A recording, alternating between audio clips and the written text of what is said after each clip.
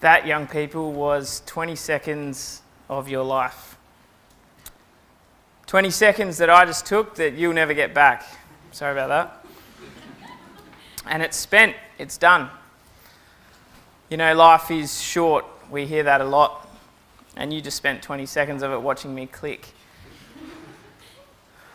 But a bit happened in the world whilst I was clicking then. You know, 36 people died. 36 real people. Mums, dads, sons, daughters, brothers, sisters. 36 real people died in that time that I was just clicking. 84 babies were born. 84 new lives have come into this somewhat strange existence that we're in. And many other things, all in that 20 seconds. Time is the indefinite, continual progress of existence and events that occur in an apparently irreversible succession from the past through the present into the future. Well, that's the dictionary definition of time. You know what? Time is something that people throughout all ages have struggled to fully comprehend. Time is the most undefinable yet paradoxical of things. The past is gone, the future is not come, the present becomes the past, even while we attempt to define it. That was by Charles Caleb Cotton. He's probably dead too. Time does that, unfortunately. In fact, he actually did die in 1832, which is a lot of clicks ago. But somehow the concept of time is weirdly something which actually sits quite comfortable with young people. Because, you know, our past is pretty short for most of us. Our present is often quite busy, quite exciting. And our future kind of feels infinite and full of promise, doesn't it? So we don't really stress too much about time passing, do we? But we spend time at precisely the exact same rate as everybody else. And we have no idea how much we have. And you know, as followers of Jesus Christ, we have an incredible blessing that we know the ticking clock has different ramifications for us. Sure, we could die at any time, we know that. But death is not forever for a follower of Christ. And we sit here now with the knowledge that soon Jesus Christ is going to return from the dead and he'll return to the earth and raise the dead. And what an awesome thing that is, that we have that hope in our hearts. So the theme for Suburban this year has been Words of the Preacher, based on the book of Ecclesiastes. And I'm sure you've had a really good year, really interesting year, looking at this from a lot of different angles, I guess. And it's not a very standard Bible study, is it? You wouldn't say. But it's really awesome. I find that Ecclesiastes really brings out some, what I would call really thinky topics. You really got to think about them. You can't read this book without having questions. If you've got questions, it means that you're engaged, doesn't it? And that you'll look for answers. Not just academic knowledge, which some of our Bible studies can be. Nothing wrong with that. Still an awesome study. But how good is it when you really have to think about something? It's more powerful, isn't it? Or it can be annoying. It can be really frustrating. Or it can change your life. You know, the words that the preacher wrote were designed to make you think, to make you ponder, doesn't it? Make you take a step back, take a deep breath really, and try and wrap your head around the big questions of life. And Jesus used a similar tactic in his parables, didn't he? He made the people think, made them engage, didn't just brain dump a message. He really made them think about it, and that's where it becomes really powerful. So tonight's topic I've been asked to speak by Mitch and his crew was when is the perfect time, based on Ecclesiastes 11 verse 1 to 6. considering our actions without the ability to see the future. We can't see the future, none of us can. How easy would decision making be if we could see the future? Decisions would be a piece of cake, wouldn't they? Think of how you'd tackle some of life's, big decisions. For example, despite the sunny forecast, I know it's going to rain this afternoon and I'll be outside for some of it, so I'm not going to bother curling my hair today. Or perhaps this girl I've got a crush on is going to be running late to Suburban tonight. I know that because I can see the future. So she'll have to come in after the hymn, quickly sit down. So I'm going to sit there, so she has to sit right next to me. Bazinga.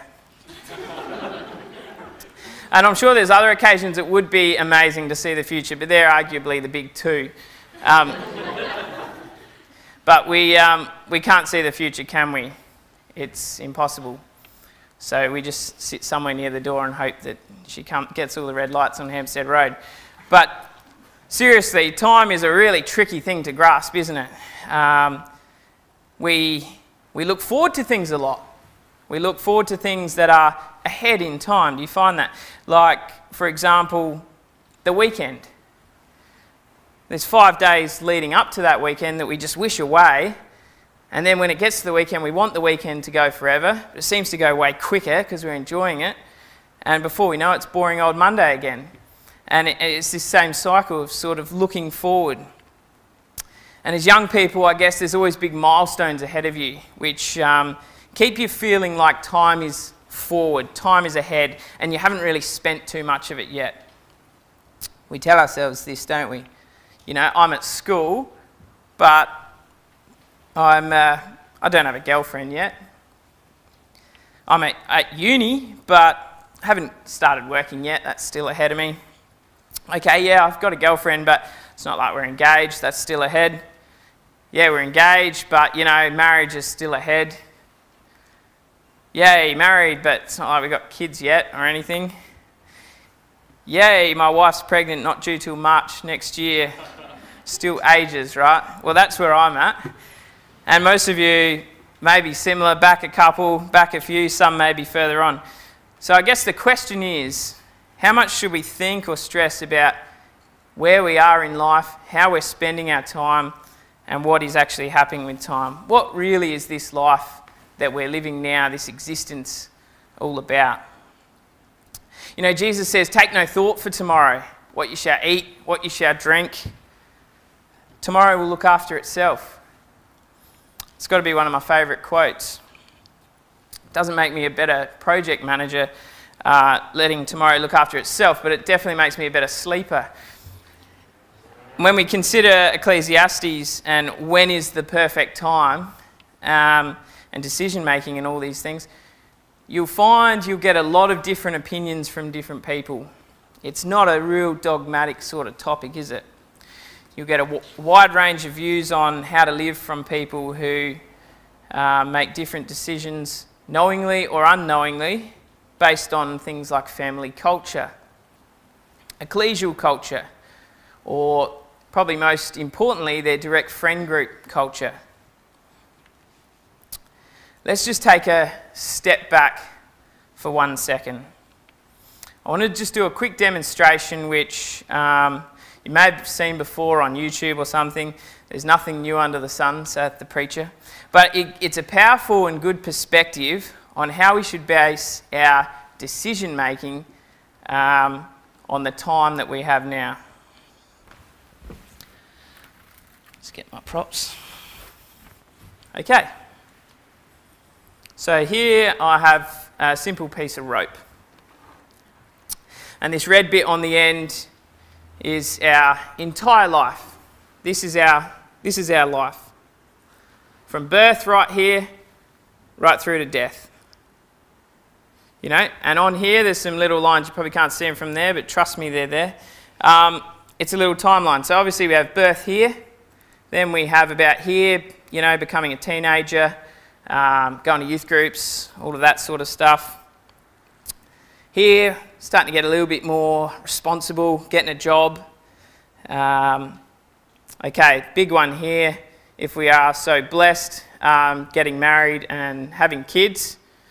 And then this one here is sort of like the kids have sort of finally grown up, left the nest. And then this one here is retirement. And then from here through to here is retirement, the good time, and then death. And I say the good time, but retirement never ends well. So some people's red bit is a bit longer. Some people's tragically much shorter. But there we have it. That's our time on earth. It's precious. Okay, well, what's this white bit? What's this white bit I've got here that just sort of keeps coming and coming and coming? So here we've got our bit. Well, this white rope is still our timeline, but this is the kingdom of God. And it's a long timeline. In fact, there's so much under here, it actually goes forever. There's more and more and more. And that's our timeline. So we've got a few short years here as mortal humans, and then we've got eternity ahead of us in the kingdom of God, forever. And that's your existence, young people, right there. And yet, how easy is it for us to just be so concerned about this red part? We can be consumed by it. It's all we think about sometimes. Oh man, I just can't wait for this bit here. That bit to that bit is going to be so good. You know what? I'm going to work so hard through here. Save. Put in all the hours so that bit there is really enjoyable. That'll be great. You know, oh man, I'm really stressed out. I want to save here, but I also want to travel here, which is going to spend this, but I want to have a nice house, find the perfect partner, and I really want to be successful in my job, so I'm going to have to do something here. Like, are we kidding? Look at all this white rope. And this. You know, it's crazy because the Bible teaches us that what we do in this bit, this little red bit here, determines if we're going to exist for millions and millions and millions of years, forever. Staggering, isn't it? And why would we spend this little red part trying to make ourselves as comfortable as possible, enjoying myself as much as I can, you know, in this little bit? You know, Paul says, I'm going to live my life for this mission. I'm going to live this whole red part in the hope of this white timeline to come. I'm going to forget about all the stuff I could enjoy in this little bit. I'm not going to be looking around. Paul says, I'm like a runner. I'm going to be staring ahead at the finish line. I won't waver from my course, so that when I come to Christ, I can look him in the eye. I can come before Jesus. I won't have this red bit again. That'll be spent. We don't get this red bit over. We only get the one shot. And it can end at any second for any of us. This is sort of just the average. We don't know what our timeline is. We get one chance of this, then comes eternity. So, you know, let's not be fooled. Let's not spend our life just focused on this bit. You know, people might judge your decisions and they might say, oh, you're pretty silly because this bit there that you're talking about, doing that, that's really going to affect this. You know, and you can go, no, you're the silly one because this bit here, like, affects all of this. It's pretty dramatic. And, you know, it's a foreign concept to people in the world because everything we have in this world right now is designed to enjoy right now, to please us right now. You know, there's no thought for tomorrow. Have fun. YOLO. You only live once. That's their mindset. And Paul goes, I'm not going to look around at this stuff. Yes, it's tempting. Of course it's tempting. You know, it's tempting for all of us. Of course it is. And everyone else is doing it. You know, everyone's living their lives for this red bit. It's only natural. But it's a crazy deception from the world that this red bit is all that matters.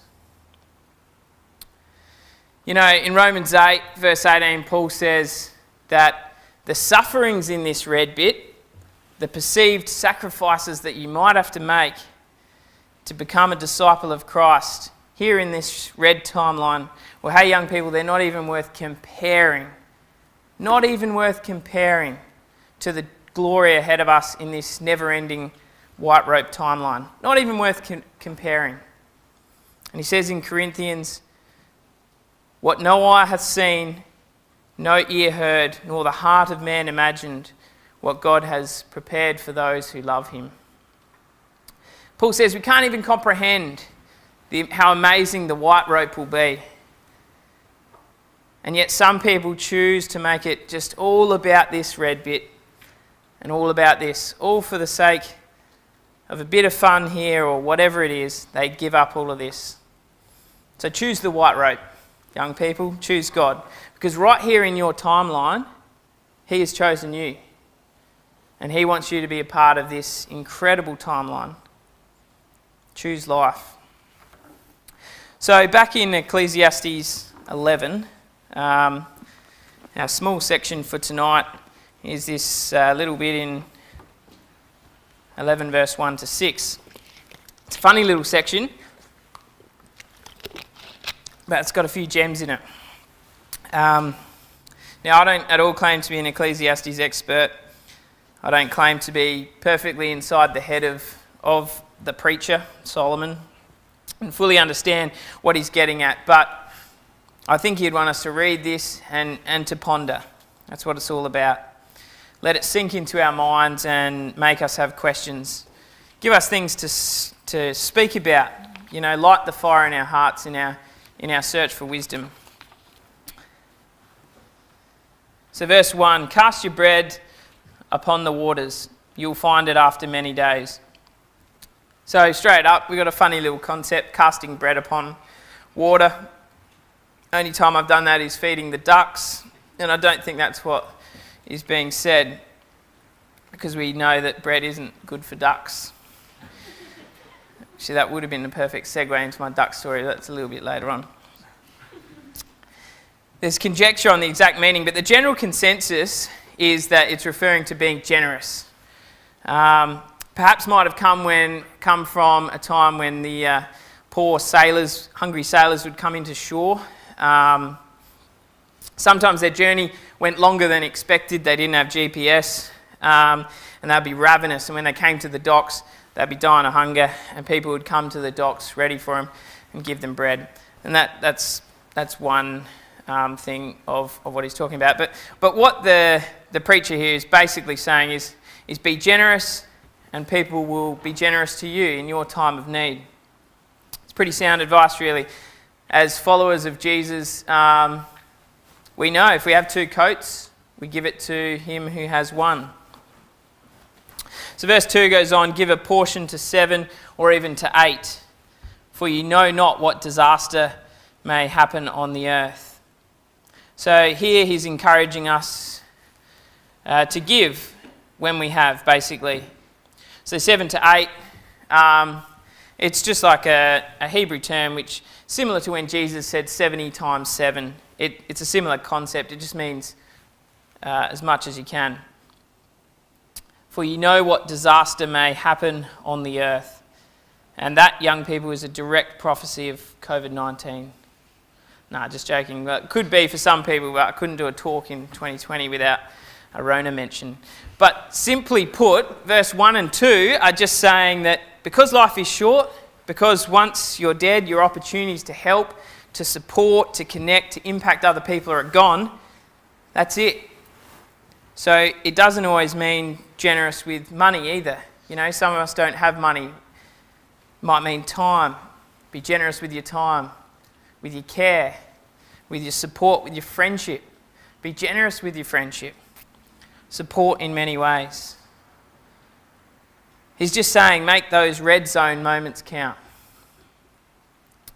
Verse 3 starts a little section which makes us start to think about the various concepts of cause and effect,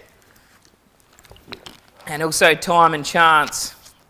And it goes on to talk about the limits of analysis. Verse 3, if the clouds are full of rain and they empty themselves on the earth, if the clouds are full of rain, they empty themselves on the earth. If a tree falls to the south or to the north, in the place where the tree falls, there it will lie. So I think this is contrasting blessings with disaster and the fact that we have no idea of the timing. You know, the clouds raining, that's a sign of blessing. It waters the earth, brings life, brings forth food. And who of us can tell when the cloud is full?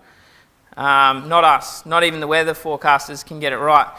Quite simply, when the cloud's full, it will rain. We don't know the time. And it's the same in our lives.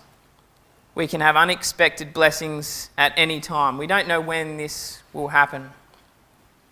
And the tree falling, well, that's a disaster. No one predicts it. The preacher says if it falls on your house, unfortunately that's where it falls. He's saying that blessings or tragedy can strike at any moment, and we can't see the future. But as humans, we love to know why and how, don't we? We love to analyse, to extract data and use this to improve or change. Whether in sport, analysing it to an inch of its life, to see where improvements can be made, where things went wrong. And I think it's because it feels like it gives us control, when really we're nothing, we're not in control. But that might be why we overanalyse.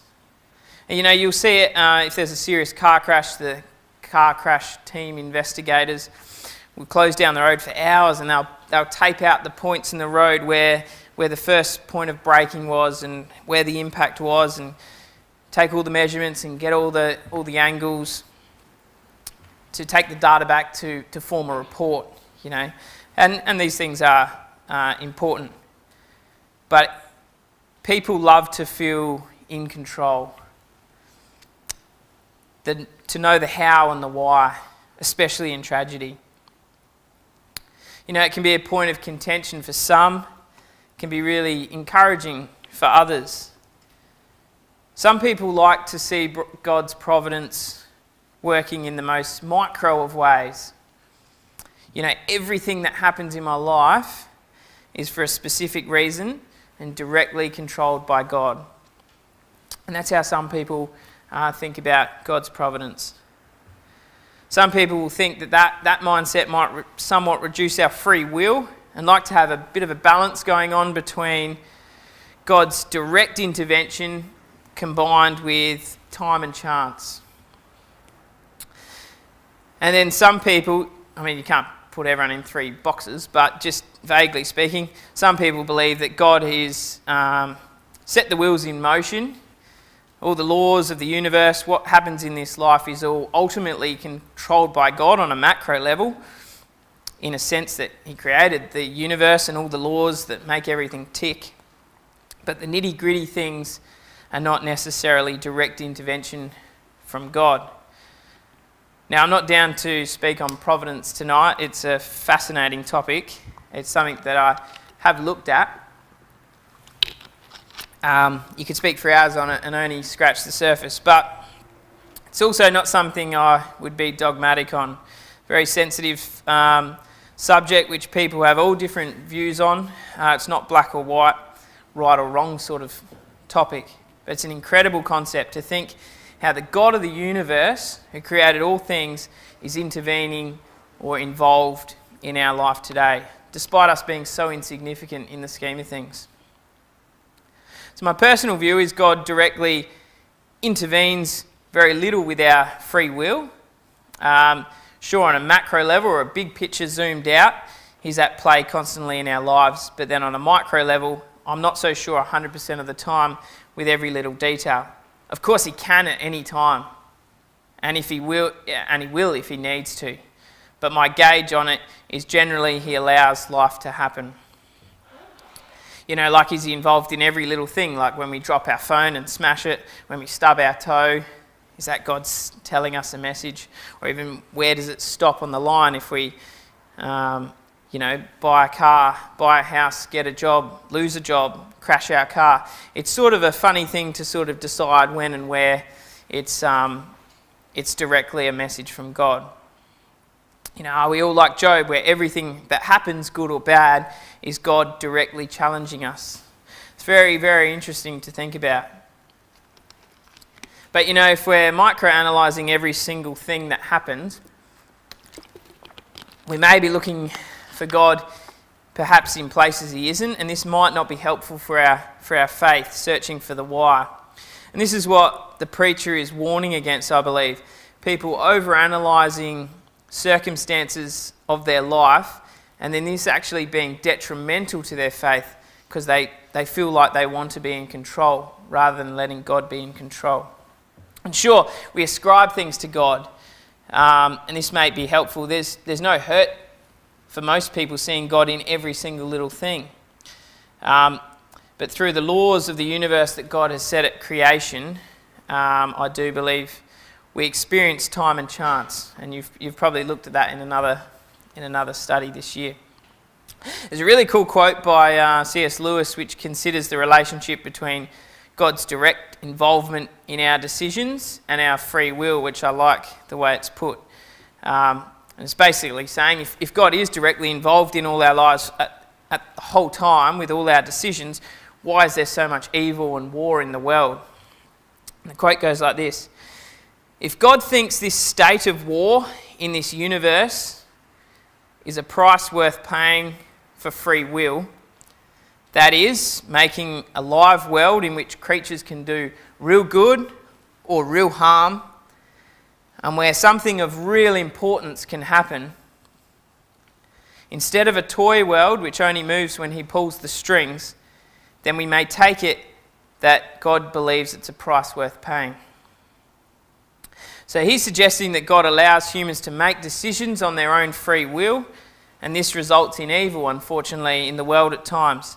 But perhaps this is the price God is willing to pay to find people who will truly respond from the heart and make choices based on their faith in his power to save, rather than puppets on a string or robots. You know, God wants real responses, young people. He wants real responses from human beings with the free will to choose. And that's what makes it powerful. It's a great perspective for us to have. For us to bring God real glory, we must make our own choices, respond to him in love, and then he is proud of us. He wants us to show repentance. He leads us into love and understanding, appreciation of his ways, appreciation of support and love, things which sometimes can't be defined in the absence of trial, loss and suffering, and that's why these things happen to us. And he wanted all these things that we hold so precious to be real, and he counted that the price worth paying for that is this awful world we live in today. So then, how can we quantify God, how much God is involved in our daily lives then? Is it, we know he's invested in us, he knows our thoughts, he loves us so much that he gave his only son, we know that. But can we attribute everything as direct judgment or direct blessing from God? Or is it as we have here, the rain falls and blesses whenever it does, the tree falls and curses somewhat randomly, time and chance happens to all? Well, just to sort of summarise on this little dabble into providence, I guess, I think what I found really helpful is Brother Robert Roberts' summary in his book, The Ways of Providence. It's a really good read, I recommend, on this fascinating subject. This is what Brother Robert Roberts says: God has control of all chance, but not all chance is controlled. It is controlled when God's purpose requires it, but not all natural things are divine. In fact, few of them are. Now, if we cannot make out which are and which are not divine, we need not be concerned. Sufficient for us to think that God may be at work where things seem natural. So it's helpful for us to be aware that God in his awesome power can intervene at any time in our lives, and he will when it's with his plan. And this can be a huge comfort to us. But the rain falls on the just and the unjust, and we have this short time on earth now to respond to his love, to grow our faith and character in the bad times, and to share our joy and blessings with each other in the good times. You know, it's encouraging to know that God is in control of all things. Romans 8 verse 28, Paul says, and we know that all things work together for good for those who love God, to those who are called according to his purpose. So it doesn't mean all things will be good all the time. They weren't for Paul, were they? But they will work together for good in the long run. Our response to our circumstances we're in is what matters. So verse 4, the preacher goes on to say,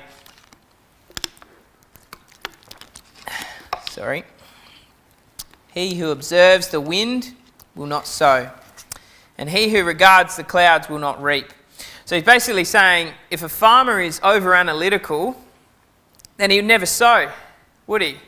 If they were that risk adverse. There's always going to be an element of risk being a farmer. You know, they don't know if the 200 grand of seed that they've just sown is going to reap any profit. What they do know is they have to have a crack. If he doesn't sow, preacher says, he definitely won't reap. You know, if he's too worried about the perfect conditions, the perfect time, he'll never sow, and there'll be nothing to reap. We all know the parable of the sower in Luke 8. Jesus said, sower went forth to sow. Some fell on the stony ground, some fell on the wayside, some fell on the thorns, and some fell on the good ground.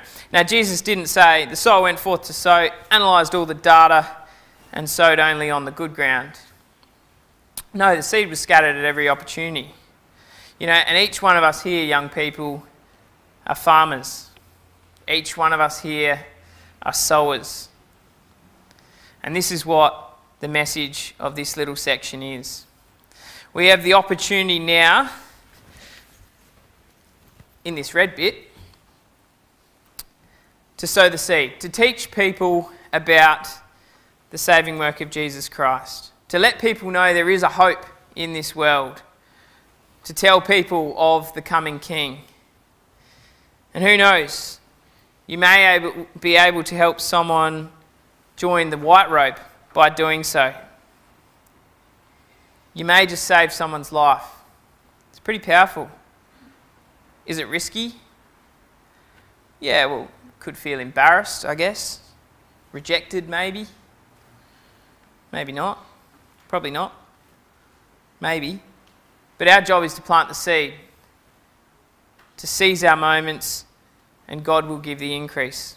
Verse 5 and 6 talks about this. Verse 5, and you do not know the way of the Spirit comes to the bones in the womb of a woman with child, so you do not know the work of God who makes everything. In the morning sow your seed, and at evening withhold not your hand, for you do not know which will prosper, this or that, or whether both alike will be good. So verse 5 touches on providence, use the example of new birth. The miracle of birth, it's still a mystery to man. Sure, we can break down the mechanics, but how to make something breathe the breath of life, it's still a mystery to mankind. God's power is something we will never fully comprehend. And verse 6 just reiterates to us, sow the seed. You know, God works in mysterious and wonderful ways. We don't know how God is working in each of our lives either. What scenarios he has set up for us to plant the seed, to seize our moments. We are to sow in the morning and the evening, he says. We don't know exactly how God's working. We don't know what scenarios he's set up for us to plant the seed. We don't know the right time. We don't know the perfect time. So sorry, that was my topic, but I can't tell you when is the perfect time.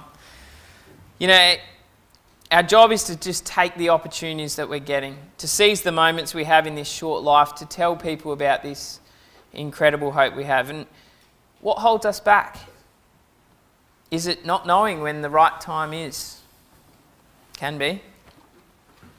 Is it perhaps us feeling a bit awkward, the fear of rejection, fear of being rejected by people who believe that life is just all about the red bit? Perhaps. I love those jumpers I see young people wearing from a camp or something, which says, "I'm not ashamed of Christ," written right across the back. That's awesome. Young people, I feel with preaching we can easily get stuck in the mindset of the timing's just not right and that the right time will come. Do you feel that? I know I do. If I get a chance to have a real good chat with them, I'll be able to explain my beliefs properly. If I just gave them a snippet now, it might come across wrong and I'll lose my chance with that person. So I'll wait for a better time. Have you thought this? I've thought this. Look, it can be valid, but it can also be dangerous. It can be a bit of a cop-out. I've had someone that comes to mind that I've known for probably 4 to 5 years. And I've deflected many moments. And wow, 5 years has passed. And he wouldn't even know what I believe. I'm sure I'm not alone in this. If I am alone, it's a really good thing. But I'm guessing some would relate to this. What are we afraid of? Well, awkwardness, I guess. Potentially becoming unpopular or isolated. I find that's often not the case, though, with people I've spoken to about my faith. At worst, you sort of get a disinterested or humanistic sort of you do you sort of attitude. But I feel like sometimes in our life in the truth, we can get bogged down in these things. Freedom in Christ can sort of morph into like a weight on our shoulders almost. But if we just take a step back, we have the gospel, the good news. What is the gospel? Is it a negative, unpopular, outdated rules on how to live in this red bit? Far from it. It's the good news of the kingdom of God and the name of Jesus Christ. Life-changing, liberating, exciting news. You have it, I have it. The secret to eternal life. All of this white rope on our timeline ahead of us. The power of resurrection. People we know that have died will be raised from the dead. Jesus Christ died for you and I, and we hold the hope of eternity through God's grace. And this is an incredible thing that should so far outweigh any human emotion about feeling ashamed or scared of rejection. You live for Christ in the red bit, you'll live with Christ for eternity. How is that negative? But, it's a real struggle that we have to confess our faith to all. And we just have to sow that seed. Paul says, I love Paul. Paul says in Philippians, "There is nothing that I shall be ashamed, but that with all boldness." And sometimes I think that we perhaps just need a bit more boldness, don't we? A little bit more confidence. Joe and I have this walk we do. It's not far from our house. It's a little trail which snakes along the creek. It's beautiful. There's often amazing bird life, wildlife and trees. At this time of year, there's all wildflowers. It's fascinating. We love it. We're walking along there one Sunday morning and Joe spotted this duck. Had about 6 real fresh ducklings, like, I don't know, ducklings, but I'd say 2 days old. And they were trying to follow their mum upstream. And they'd be fine in some spots. There'd be some spots where there's like a rock or a stick creating a little waterfall. And they were sort of struggling, and it was pretty funny and cute and all of that. So we took some videos and we climbed back on the path and kept walking along the path. And not far along, there's this lady with a couple of kids, complete strangers, walking towards us. And I didn't say anything, but I just knew there is no way that Joe would not be able to tell these people about these fresh ducklings. Sure enough, complete strangers. "Hey guys, you got to take a look down there. The funniest, cute little ducklings. You really got to have a look." And they went down and had a look and loved it. And it just struck me how confident and at ease Joe was to tell complete strangers that exciting news. And yet sometimes I feel somewhat hesitant to tell people about eternal life, about living forever, about the resurrection, about our King Jesus Christ. The good news of the kingdom of God in the name of Jesus Christ, it should be bursting out of us, shouldn't it? It should be, it's absolutely incredible. And sometimes that human feeling, that fear of rejection, is what holds us back from sharing the good news or for standing up for something which we know is right. No one's going to rebuke you for telling them about ducklings, but we may be rebuked for talking about our faith. But really, will we? I guess it's that unknown that can sort of hold us back, can't it? I think we should pray for confidence and we should pray for courage. Because the difference between one of those mini moments, and we all know what they are, they're different for every person.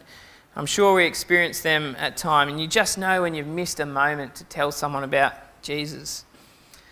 But the difference between those moments sinking in and us missing them is huge. It could save a life. We have to just sow, as the preacher says, at all times. I coach a footy team, and my mantra is seizing your moments, so it works in quite well with tonight. But it's a good concept. There's 36 guys on the field at one time, and there's only one ball for 2 hours. So there's players who are better than others, but the reality is you're not going to have possession of the ball for or be able to influence the play for the whole 2 hours. You'll just have these little moments, maybe 10 per game, and the whole team relies on you to just seize that moment and have an impact. Before the game, I'd write 3 words on the whiteboard, or I'd have them printed off: identify, commit, deliver. Identify. So mentally register that this is your moment. If you're not switched on and not concentrating, you won't even get past that first step of identifying a mini moment. And it'll be gone. And this takes forethought. Before a game, knowing what your mini moments are going to look like, so that when they come, you can identify, yep, that's my moment. Be ready for it. Step 2 is to commit. So physically commit to the mark or the tackle or kick or whatever it is. You've got to commit. You can't second guess. Once your brain has identified that, yep, that's my moment, now's the time to commit. Third and final step is deliver. So you have to actually use the skill and techniques that you've trained during the week and put work into to deliver in that moment. And all those 3 things happen in a split second, but when you break it down and you watch it working out on the field and guys are thinking about this, being mindful of it, it really makes a difference. At times when players would usually lack confidence or second guess themselves, they're identifying these mini moments, making the most of them, and we'll get in real tangible results. In life, we can always have our minds that there will be other opportunities, there will be other chances. But the siren goes, and you think back to many moments which perhaps you didn't identify them as a moment, or perhaps you didn't commit to the moment. Or maybe you did those first 2 pretty good, you identified and you commit, but you just didn't have the skills, you hadn't done the training to deliver in that moment. And like most things, we can relate lessons from our daily life, things like sport or whatever it is, to our spiritual life. Paul does this when he speaks of the runner. Actually, when I say spiritual life, I don't really like that term because it infers a different life. Every day is our spiritual life. And these mini moments can happen and do happen at any time. But I guess this one resonated with me in regards to preaching or representing Christ, because we don't have 24 hours a day of opportunities. But within those 24 hours, there are multiple mini moments where we make a choice, conscious or subconscious, to either seize that moment or let it slip. And you just never know which seed God will water and give the increase. And that's not up to us. Our job is to seize our moments. It doesn't have to be some random on the street either. How many mates do you know that you see at youth groups, you catch up on weekends, you see around the Christadelphian circles, but you've never really spoken to them about the Bible? You know, I've got some real good mates that I remember when I was in youth groups. I had some really good mates that, I hadn't really spoken to about the Bible and about our faith, and it's kind of weird because that's why we're all here. But, maybe I just didn't identify moments to do it, or maybe I identified maybe heaps of times, but I just didn't commit. And if you don't commit, you can't deliver. I guess, young people, the more we seize these mini moments in our lives, the more we realise that the bad experiences we're going to experience aren't really that bad, and the good experiences can be really awesome and really life-changing.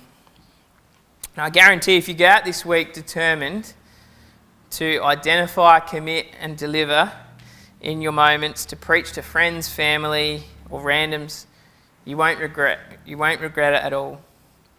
Our opening hymn today spoke of giving everything for Christ. There's one verse in that which particularly took my interest, and it's, take my moments and my days, let them flow in ceaseless praise. Take my moments and my days. Our days are made up of moments of opportunity, time which is given to us by God. Okay, to finish tonight, I just want to tell a quick story about a young girl who seized her moments. It's based on a true story. She's a real person who lived with a strong faith. Her name's Abigail. And she was a war prisoner. She was taken away from her family and became a servant in another country. And she worked for the house of an army captain as a household servant among other servants. She would always go above and beyond and she began to be noticed by the captain's wife. She was then promoted to the captain's wife's personal assistant. And she really started to build some trust with her. She was a real faithful girl, had a lot of confidence. She would often take any opportunity to talk about God to her fellow workers. The other servants would be scared and would see her as she would speak to the master's wife and think, you can't do that. And, this can be the same for us, can't it? At uni or work, if we mention religion, sometimes people can tense up, don't they? Get a little bit awkward. But she would seize her moments wherever she could. She really wanted to tell the captain's wife about her faith. But, she knew if the captain's wife took it wrong, she could lose everything she's built up. All that trust and relationship. They're a different culture. They have different beliefs to us. It might be offensive to them. So she would say nothing. And then that thought of missing a moment would eat her up. She would think about it all the time. And I know that feeling, I'm sure you do too, of, I should have said something there. So she recounts this one unique experience where she was asked to come off on a day trip out of town to assist the captain's wife with selecting some new fabrics for clothing. On the way home was the first time the captain's wife had ever really talked to her about her past and asked her a question, about her culture. This was completely taboo in her position as a servant. But Abigail identified this as a moment. She committed to the moment and she delivered, and she told the captain's wife all about her faith in the one true God and said that all who repent and be baptised will be saved. When she got home, she wondered what had happened. What have I done? Captain's wife didn't really say much, actually. She was a bit standoffish. She felt like at least I'd planted the seed. And then she was like, I wonder why I haven't done anything until now. She'd been too worried about getting rejected, built up too much trust and rapport with the captain's wife that she thought she was worried she would lose it all. And we can have those thoughts, can't we? If we tell people at work or uni about our faith, they might reject us as weirdos. And we need a bit of confidence in that moment. As friends, we need to G each other up to seize our moments. So nothing really happened there for Abigail. Life went on for a couple of years as if nothing had happened. She thought that maybe it hadn't really sunk in and the captain's wife had forgotten about it. But she sort of knew that if anything ever happened, it will be in her mind and she'll know I'm someone to talk to. And I'm big on this too. If you don't have the confidence or the conviction to tell people at work, at uni or school, that's okay. If you can't tell them about your faith in Jesus Christ and that, it'll save lives, at least, very least, get across to these people that you believe in God and that you're religious, and then they'll watch how you live. And that way the seed is planted, and if that person ever wants to know more about Jesus, they know that you're the person to come and speak to. And if you can't say the words, wear the jumper. The way you talk, the way you act, the way you try your best to be like Jesus Christ, all these things help preach this incredible hope we have. So anyway, life was ticking on normally. About 3 years after that road trip where Abigail had seized her moments, suddenly everything changed. The captain came home from a war mission and had contracted a disease, and he was terminally ill. The house was full of dread. It was a moment which silenced the house. And strangely, the captain's wife came up to Abigail and said, "Can you help?" She knew that there was nothing medical she could do as a servant, so she knew she was being asked to tell about her God who could save. And again, Abigail knew that she needed to risk everything now and seize her moment. The captain wouldn't have been used to being spoken to by a servant, let alone preached or told what to do. But with boldness she committed. She went to the captain and told him of her faith, told him that if he repented and was baptised, he would be saved, and that if he turned to God, he would be saved. Initially the captain was a bit angry. What, just be baptised in water? In my culture, we kill a lion and have a large feast, and you're telling me to wash like a humble peasant? And Abigail began to fear and think, uh-oh, I've blown it here. This is not going to end well. But because of the relationship and the trust that Abigail had with the captain's wife calmed the captain and spoke to him at length. Said she had been watching how Abigail lived, how she spoke, how she was kind, how she was loving, how she always put other people first. That there was something about this girl, there was a spark. She knew it was a true and convicted faith, and there must be something to it. And one timely comment there led to many more conversations about God. And the words of Abigail were received by her masters with joy. And he was baptised, true story. And he also recovered from his illness and became a faithful man of God. The whole family was converted and baptised. And it was all because Abigail seized her moment. She took a risk. She saved a whole family. And it's an incredible story of bravery and making your moments count. You never know how God is working in people's lives, young people. You never know who is ready to accept Christ either, and who and how you will end up having an influence in their life. Could be your boss. It was for Abigail. As unlikely as it seems. Could be your colleague or friend. But if you don't plant the seed, there's no chance of increase. Identify your mini moments, commit to the moment, and then deliver. Now, as I said, that story of Abigail was based on a story. Let's go there now. Turn to 2 Kings 5.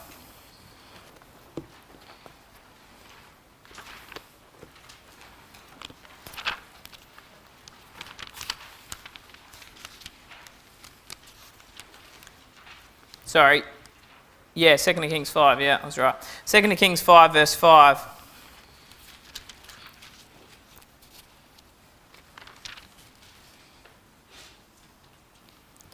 Now Naaman was the commander of an army of the king of Aram. He was a great man in the sight of his master and highly regarded, because through him the Lord had given victory to Aram. He was a valiant soldier, but had leprosy. Now the band of raiders from Aram had gone out and taken captive a young girl from Israel, and she served Naaman's wife. And she said to her mistress, "If only my master would see the prophet who is in Samaria, he would cure him of his leprosy." And we know the story, and in verse 15, Naaman says, "Now I know that there is no God in all the world except in Israel." Now I'm aware I took on some illustrative license to pad the story out a bit, but if you think about this young girl and the situation of where she had come from and where she was now, it's a great little gem in the Bible of someone seizing her moments. She could have easily kept quiet. It wasn't even her place to say anything. You know, she could have said nothing. I have heaps of times. But you know, this girl in 2 Kings 5, whoever she was, you know, she's given me confidence to grab my moments after reading this. And how many times have people said things like, "This is a crazy world we live in." You've heard that a lot this year, I'm sure. Where's this all heading? You know, I'm sure we've had many chances to plant the seed. And maybe we didn't identify it, or maybe we didn't commit. But next time, just take it. Have the confidence to take it. You know, Jesus is coming back to the earth soon, young people. Our bit of red, where is it? Here it is. Our bit of red might only be somewhere around here in our minds. But we might only have till here. You know, the timeline of white rope, which goes on forever, might be a year, might be a month, might be tomorrow. We don't know. But it's going to be an incredible time. So make it your goal, make it everything. You know, eternity, it's a very long time, as we've demonstrated tonight. It's forever. How you spend your moments is how you spend your life. How you spend your moments is how you spend your life. So seize your moments, young people. Make God proud with your decisions and your choices. And I can't wait to share eternity in God's kingdom with all of you soon. God bless.